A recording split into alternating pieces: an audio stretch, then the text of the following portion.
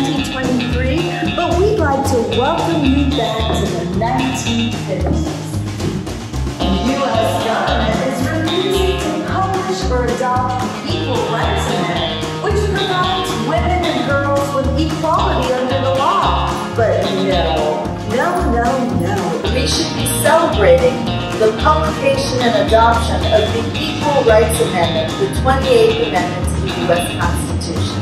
But unfortunately, this administration and the previous administration are refusing to publish and adopt the amendment. Although the Equal Rights Amendment to the U.S. Constitution has been ratified by the requisite 38 states, it still has not been published or adopted.